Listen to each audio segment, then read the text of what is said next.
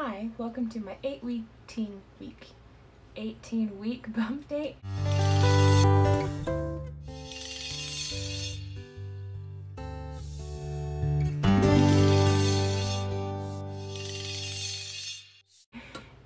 Yeah, I kind of feel like I'm talking to myself still when I vlog, so I hope I don't come off extremely awkward, as awkward as I feel. I feel like I would like to ask you how you're doing, but that doesn't really work through the screen. But if you have anything that you want to share, please do in the comments. So 18 weeks. I cannot believe that we have made it this far. Your first pregnancy goes by so slow, and then when you have multiple kids, it's like you don't have a lot of time just to sit and think about, oh, I'm pregnant and there's a new baby in there. You do think about it, but there's everything else going on as well. And so at the moment, my two littlest ones are napping and my husband is home and he's working on building us a deck. So my oldest, who just turned 4, is outside with him working on that while she's watching. He's working. So there's a few things about the baby I guess I'll do since this is a bump date.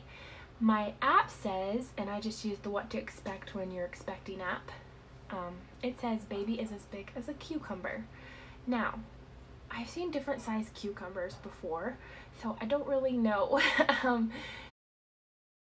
exactly how that all works, but it says it's 5.5 inches and between 5 and 6.5 ounces. So, I mean, that's what it should be. And then some of the things it's doing, it says it can yawn and hiccup now, and it can hear. So, I guess I have to make sure I'm more calm. I try to be calm, but extra calm, because the baby can now hear me. So if I decide that I need to tell my husband something, I better use a gentler voice. And then things with me, I've been so hungry a couple of days. Like, I don't feel like I need to be eating any extra. I'm a little bit overweight still from all my other pregnancies, but I've been so hungry. Like, I just feel like I can't get enough. Now today wasn't as bad, but there was a couple days, ooh, I was starving. So I don't know if the baby's going through a growth spurt or if it's hormones or what. Maybe it was just, I just had the munchies. I don't know. And then something concerning that's been going on. I think around 16 weeks I started feeling the baby move. Like one day it was just a lot of movement and they were so strong, and I could tell for sure it was the baby. Then I didn't feel it for a while, and then I felt it again a couple, like maybe a week or so later, but I haven't been feeling the baby now. I'm in my 18th week and I haven't been feeling the baby move very much, maybe faintly here or there, but nothing I can say that was the baby. And it's been really concerning because I did feel it move, and I want to call the doctor, just be like, hey, I'm not feeling the baby move. I did, but I'm only 18 weeks and I don't know what they'll say about that. I don't know if they'll be like, oh, well, you don't have to feel it consistently until 26 weeks. And maybe that's the truth of it. Maybe I don't need to be feeling the baby yet, but I would really be comforted, since I did feel it move, if I could start feeling it again. So I'm really hopeful and prayerful that the baby will start moving where I can feel it again, because it's kind of worrying me. And then on top of that, I had an appointment for August 2nd coming up, and they were going to do an ultrasound, so I was going to be able to see like the baby's okay. But they moved it from August 2nd to August 9th. I guess my OBGYN is going on vacation or something, and so I have to wait even longer to be able to tell if my baby is okay, which I'm really hoping everything's good, but just a little concerning, you know, not knowing. So something else that's been happening, I think it's ligament pain, but I'll get these really bad like pains in my lower stomach. I feel it's like muscle cramping up. I don't feel like it's in my uterus or anything, but I've had them a couple times and they'll be so bad that I have to lay out. And when I lay out, I kind of just relax. And if my 11-month-old now is around, he'll come over and try to jump on my belly or jump on me. It's not very relaxing, but if I can lay out when my husband gets home from work or something and just rest, usually it goes away. And I really think it has to do with ligament pains and how I'm sitting and pinching like something, but that's been not fun. Just any kind of pains are not fun. With my first, I gained a lot of weight because every time I would get some sort of a pain, I would try to rest. And I worked while I was pregnant with her, but I sold storage sheds and I didn't have to get up all day long, just when people were there to like look at the sheds. Then I would get up and go talk to them. If it was raining, I wouldn't go outside. I'd wait for they would stop. And so I wasn't running around all day. And because of the pains that I didn't know what they were, and I thought, oh, this means the baby's hurting, I gained a lot of weight because I didn't move as much. Well, my next pregnancies, I was like, okay, I'm just going to go with that these are normal pregnancy feelings. And I've had weird pains with all of my pregnancies. And besides for my one that was an early loss, they've all been normal.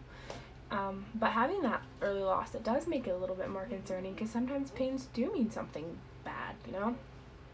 So I try to just remind myself that you're stretching and you're growing a baby and your body's doing things, changing, and that it's okay to feel a little bit of pains here and there. And, you know, unless like you're cramping continuously and it's not stopping or you're bleeding, I try to just take it with a grain of salt.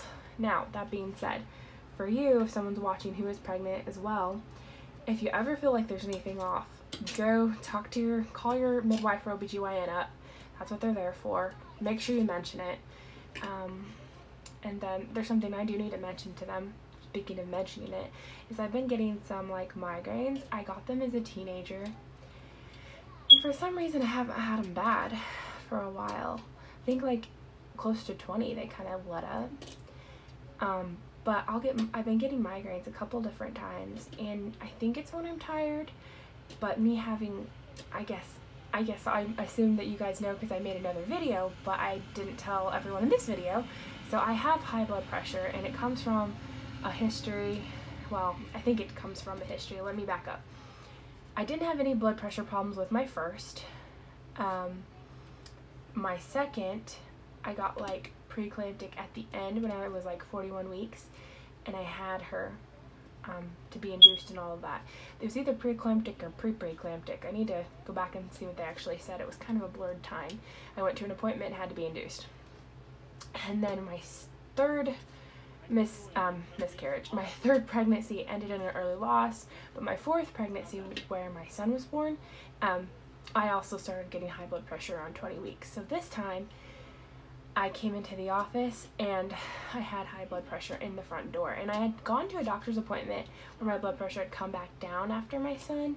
So I kind of think it's pregnancy related, but because it's before 20 weeks, they don't consider it pregnancy related.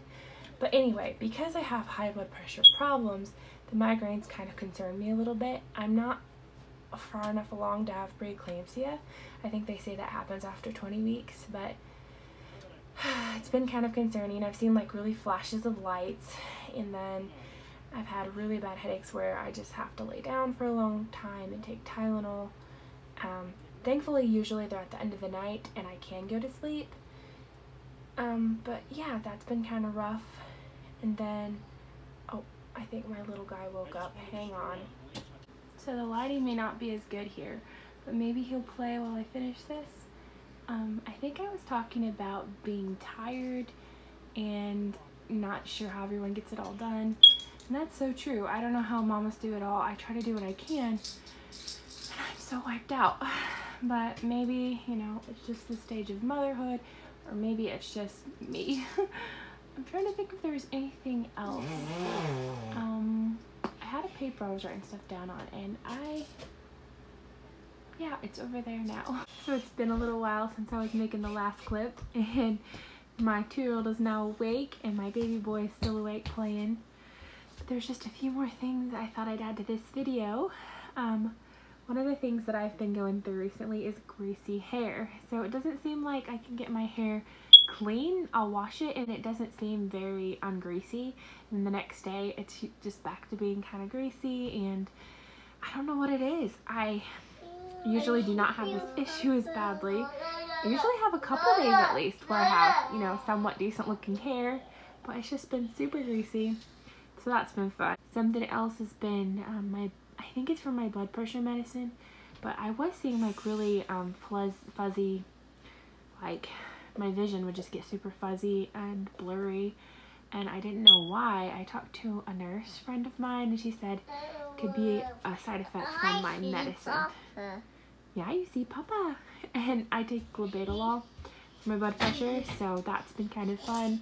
It's really hard to have to deal with life with blurry vision, but what do you do? And I wanted to say thank you so much for watching. I hope you're having a lovely day and you're getting through what you need to today. And I appreciate you taking the time to watch, and I will see you in the next one. Thank you so much. Bye-bye.